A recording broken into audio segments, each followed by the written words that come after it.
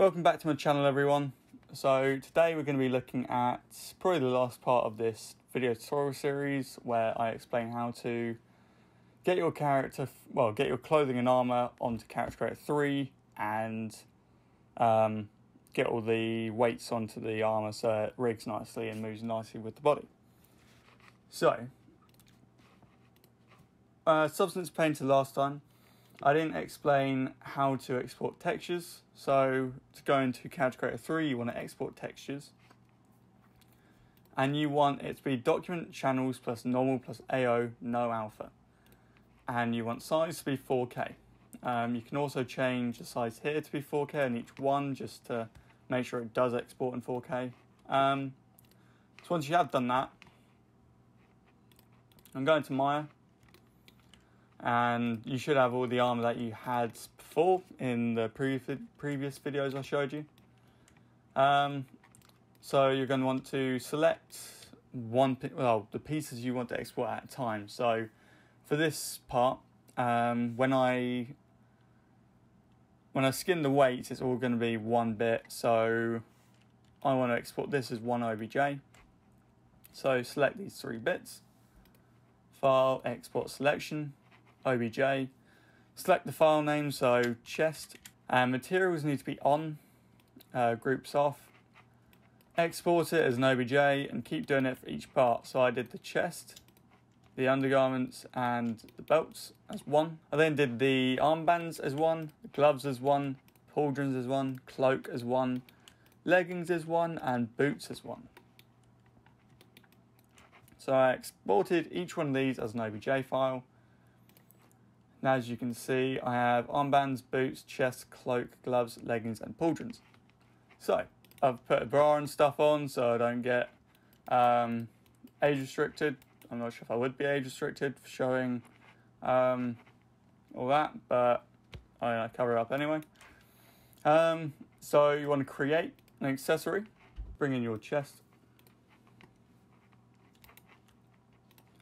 Now I can delete bikini morph. Right, so when you draw that in, you'll find you have your textures here. So as that's red, that is the chest piece. So chest map. And this will be the undergarment map. So you want to do diffuse color, change that to white. And then bring in your textures. So we've got undergarment, that's chest first. So chest, metallic, I'm going to bring it as a unique material, mixed AO, roughness, and you're going to bring your normal direct X. And that's all in nicely.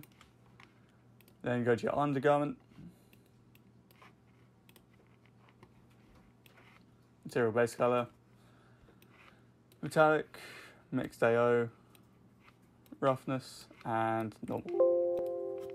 I don't tend to bring in the height maps, mainly because it makes it look kind of strange for some reason. So I just don't bring in the displacement maps, which is usually height. So I brought that in. Let's then create the other accessories and do the exact same with all the other materials. So let's do armbands. So I'll do this and I will probably resume the video just after I sort everything out. Right, so now I've got everything in there. So all the armor is on, all the clothing's on. Now you're going to want to skin the weights, so transfer skin weights. What you're going to do is save the project just before in case it messes up and crashes. So save. Start with boots. So boots. I should do that last. Leggings, transfer skin weights. Leggings you want to do default. You have default, dress, gloves, shoes, hair, cloak, and other. Other is mainly accessories. Gloves is gloves, dress. You can see what it says there. So default, then let's do gloves. Transfer skin weights, gloves, So this, I've skinned the weights of the gloves, leggings, now chest. You can do the same here. So when you've got that, you might find random sort of artifacts hanging through your clothing. So little bits of skin that just come through. So if you had clothing like that, so you have skin going through the clothing, one thing you can do is sculpt. Sculpt that, you have radius, intensity, fall off. I'm pretty sure you know what those do, but radius just changes the size of the circle. Intensity changes how much it's going to raise.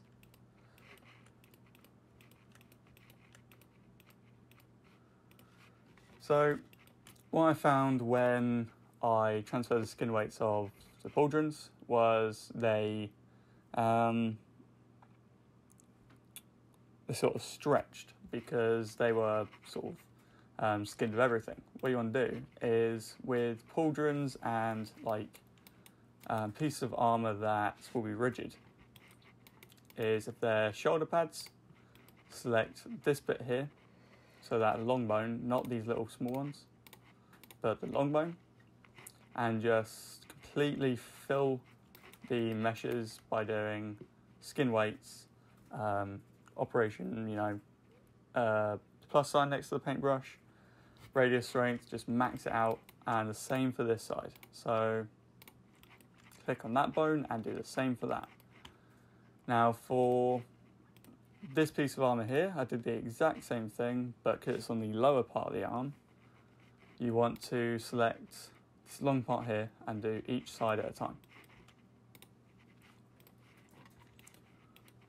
The boots should be fine, the legs should be fine, everything should be fine apart from those bits there. The cloak I found bent a lot because it was sort of skinned with different areas of the bones in a weird way.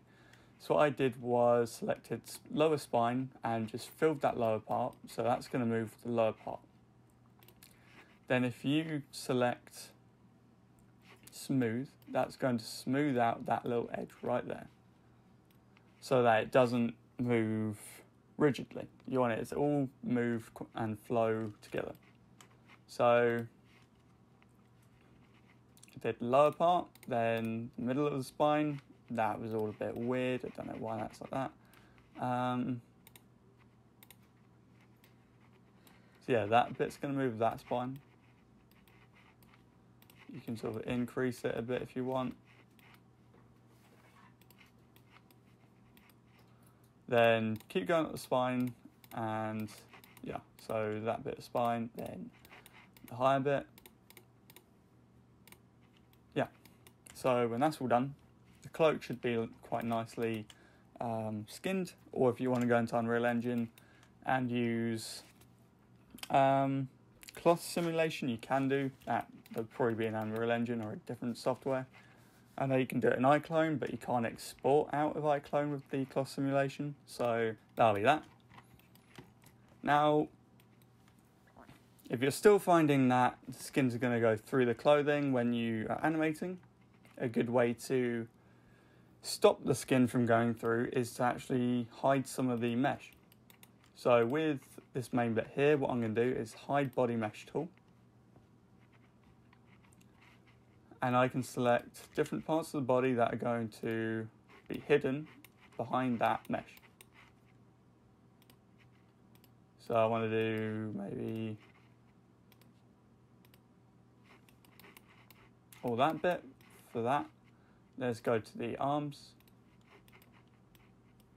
You can click hide here if you want to be quick about it.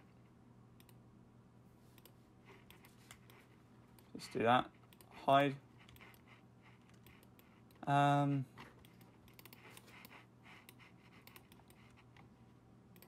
that's already hidden for that area. The gloves are a good area that you'll find the hand move. Well, the hand goes through the glove. So let's hide the body mesh here. When you go on hide body mesh, you'll have basic and advanced. So if you go in advanced, you've got a lot. Well, you can do smaller areas at a time. So with here, let's do that. and because some of that is hidden, well, some of that's hidden where I don't want it to be hidden, you click the areas and you show. Let's do that and show.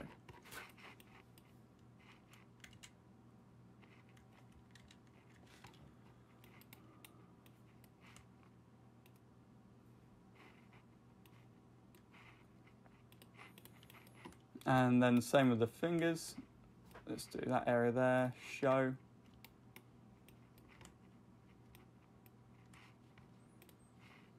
Do that, you can see the hand is hidden underneath the glove, but you can't see it's hidden with the glove on. For some reason it wasn't mirroring, so let's do this.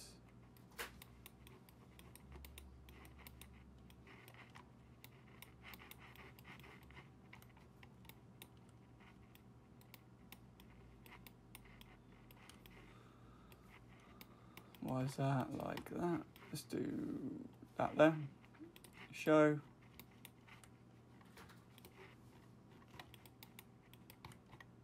And yeah, that is hidden there.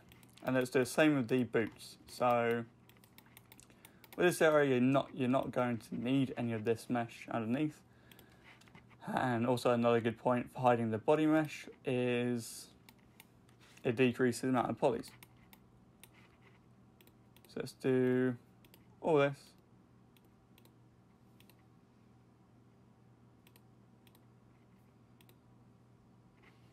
And select those, hide. Now the leggings, let's do the same here.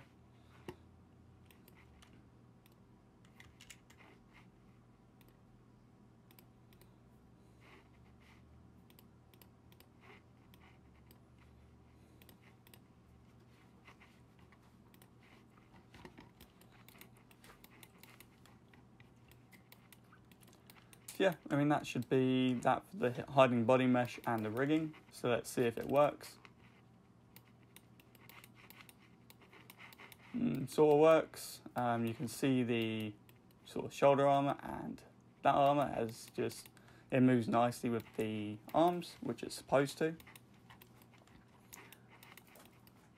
So everything moves well apart from the cloak. So all you got to do is go back in here, skin weights.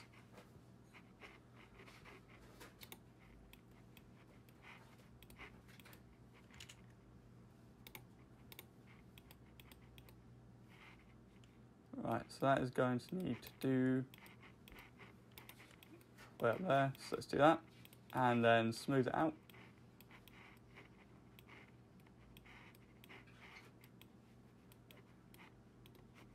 Skin weights, and the cloak is now moved a little bit nicer than it was. So most of the time it is just trial and error with skinning. You've got to keep doing it until it works. But yeah, that's the character all done, rigged, ready, and when you're done, you can just open Unreal A, pose, file, export, FBX cloth character, select Unreal, max texture, embed, current pose, delete hidden faces, and export to Unreal Engine.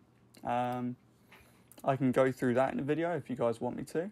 I'm pretty sure there's a lot of stuff online which go through it, but if you want, I could probably explain it in about 10 minutes. So yeah, if you guys want me to go through that, let me know. But yeah, that's the end of that tutorial series. I hope everyone enjoyed it. I hope it was very helpful to everyone. Let me know if it was. So yeah, let me know what my next series should be about, because I need a new tutorial series. So yeah. Until then, let me know what I should do next and I'll get on it. But yeah, I hope you enjoyed it. Like and subscribe, and I'll see you next time. Bye.